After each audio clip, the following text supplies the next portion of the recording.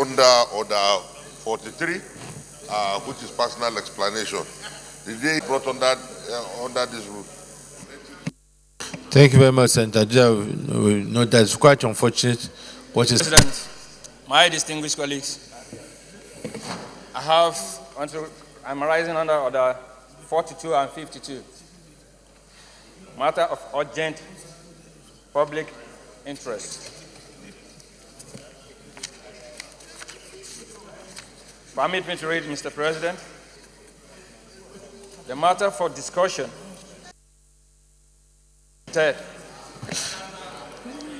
Distinguished colleagues, in line with our rules, I need the leave of our colleagues to take this motion. Those in favor say aye. Those against say nay. The ayes have it. Carry on.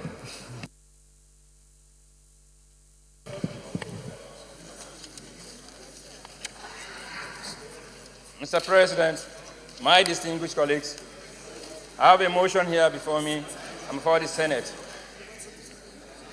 on how to curtail the activities of the headers at Mente, Nidan, Katanza community, and kidnapping along Akwanga-Garaku Highway. Note that with serious concern, the heinous and criminal activities being perpetrated by headers in Andaha community, Akwanga local government area, is on the high rate. Also note that the activities of the headers have created fear in people of the community as they engage in raping of their female victims. A case in hand was an assault on a 19-year-old girl, Joy Dunlamy, while returning from wedding, and she was hijacked, kidnapped, and assaulted by sexual victims that led to her death. Concerned that such provocation led the community youth to mobilize themselves to go to the camp of the hiders and on the confrontation. And this led to the crisis in the community that resulted to several burn of houses and several killings of the people in the community. Worried that following the attack, the residents of the three villages were forced to flee their homes,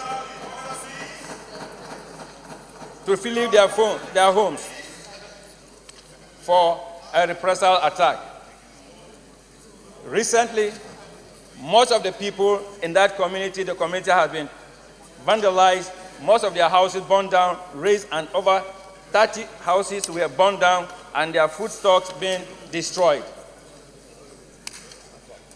Aware also that there has been incessant armed robbery and kidnapping along the road, along the Kefi Akwanga road in Nasarawa State. The recent happening was the attack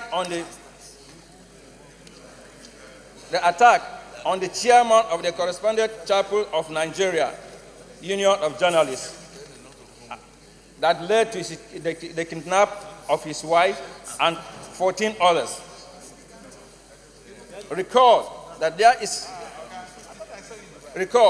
that residents of the three villages of Nidan, Mente, and Katanza, all in Andaha community, have lived happily and as neighbors for decades, but now they are displayed by the headers and the bandits. Aware that Section 33, subsection 1 of Chapter 14 and Chapter 4 of the Constitution of the Federal Republic of Nigeria, 1999, as amended, provide that every person has the right to life and no one shall deprive internationally or his life, save in the execution of the court sentence in respect of criminal offenses of which he has found guilty in Nigeria. Note also that the issue of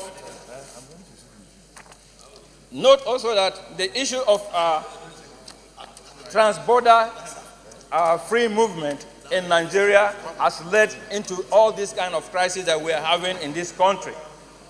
More especially, there is no check and balances on the way on the transborder influx.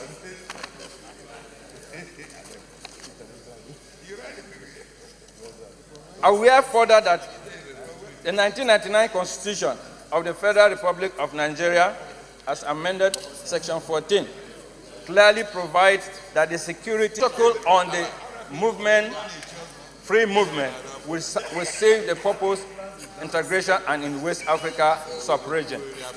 Urge the National Emergency Management Agency to, as a matter of urgency, visit the affected communities to ascertain the extent of damage with a view to providing succor to victims of the menace. Mr. President, I emphasize on these transborder free movement issues. SB 726, first reading. Electric Cars Introduction Bill 2019, SB 726, first reading taken. Leader of the Senate. Mr. President, very distinguished colleagues, the second business of the day is the presentation of a bill standing in the name of Senator Ben Bruce on the 1999 Constitution Alteration Bill 2019. Mr. President, you may wish to invite the Clerk of Senate to read the short title of the bill. Clerk of Senate. I'm representing the Ekiti Central Senatorial District. I rise to move the motion that the Senate do receive and consider the report of the Special